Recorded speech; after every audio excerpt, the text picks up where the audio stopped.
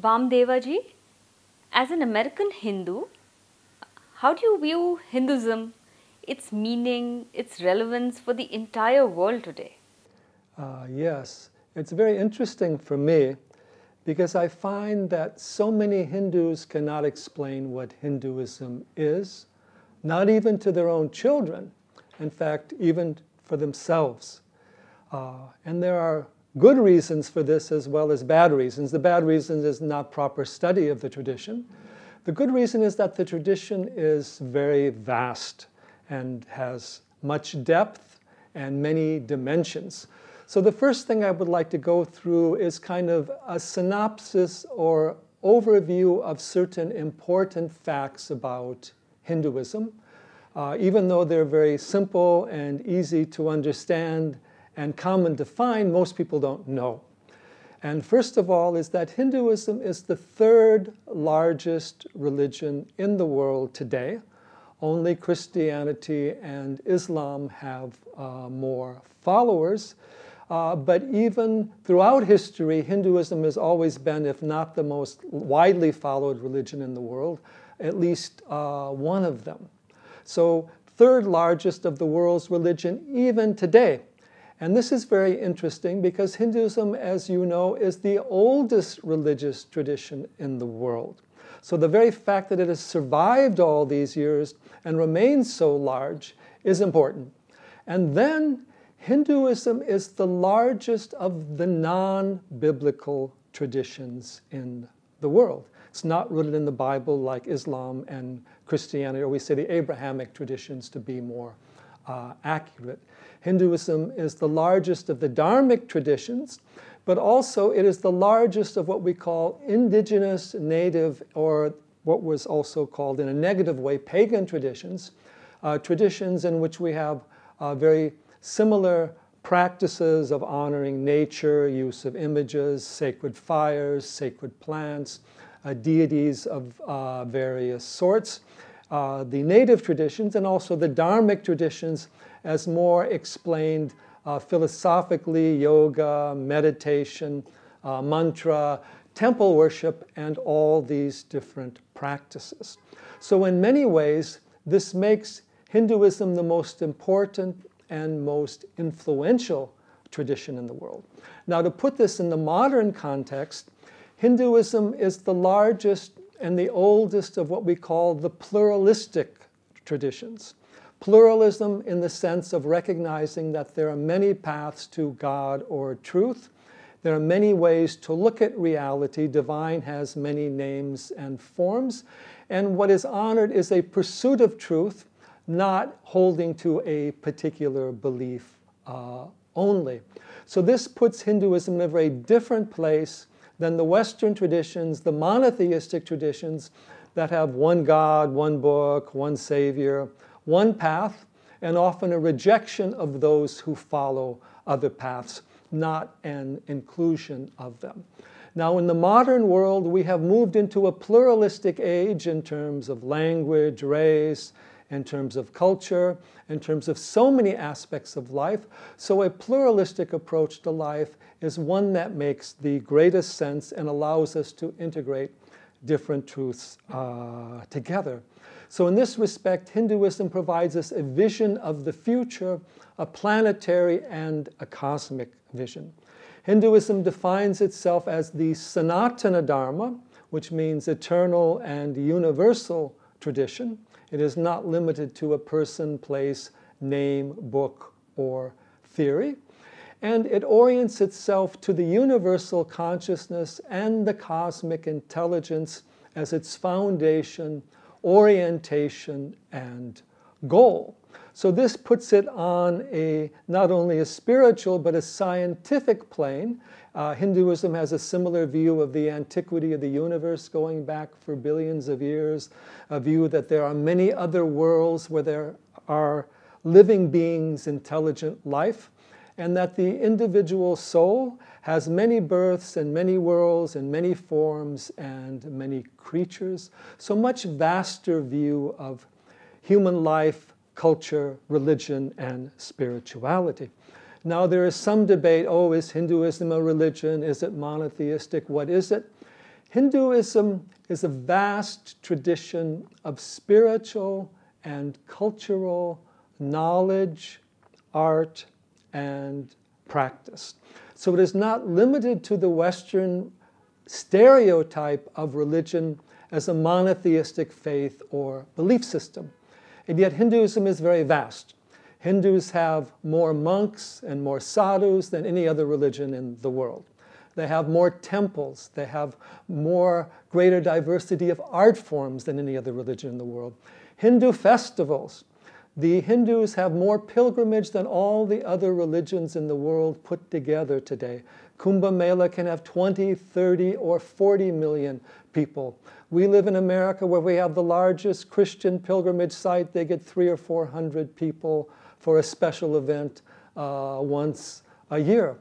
Thousands and millions of Hindus are on pilgrimage from the Char Dham to Kanyakumari to all the different centers, Sabrimala. There are so many.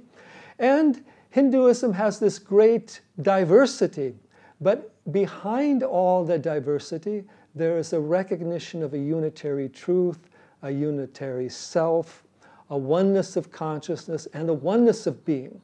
There is an honoring not only of spiritual knowledge, but of all the art forms as paths of yoga or expressions, as tremendous way of opening the human creative spirit in all of its potentials.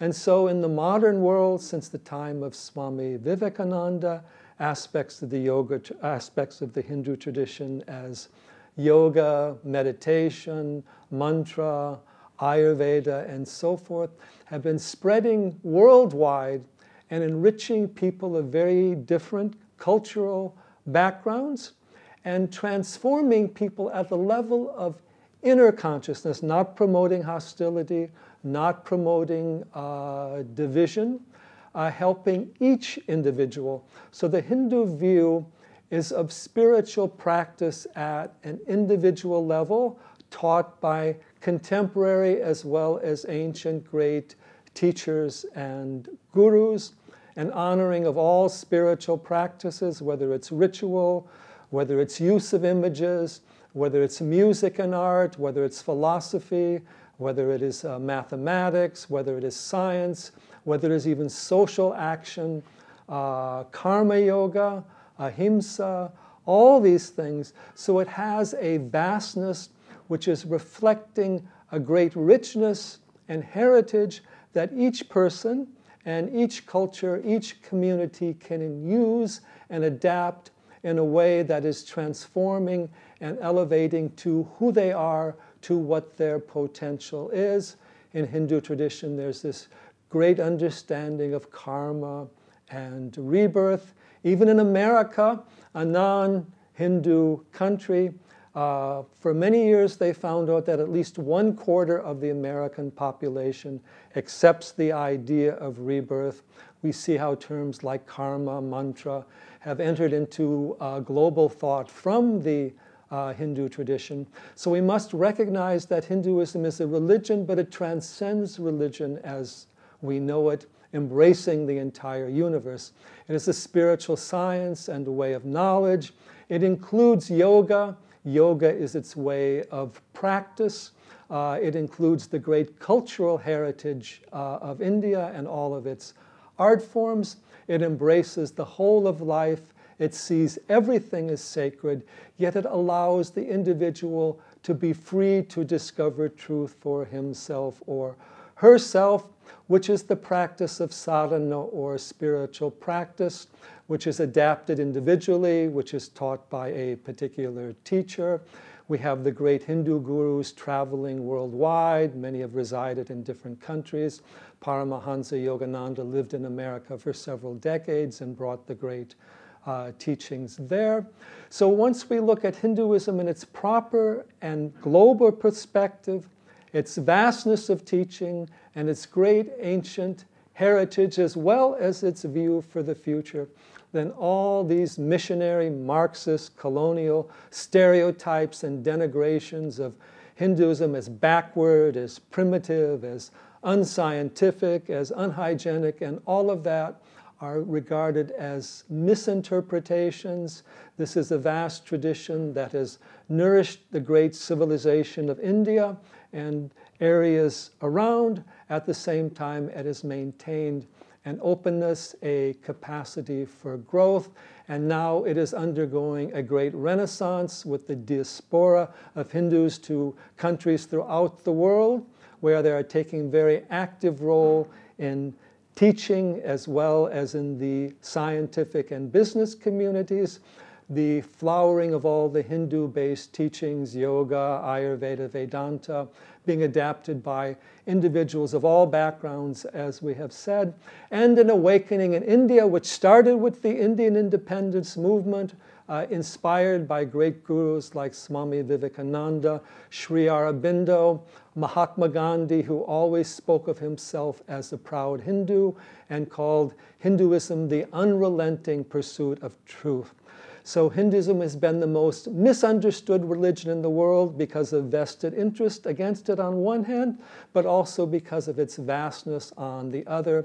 So we need to study this tradition and honor it, note its diversity of teachings, but also understand its underlying unity, its adaptability at an individual level.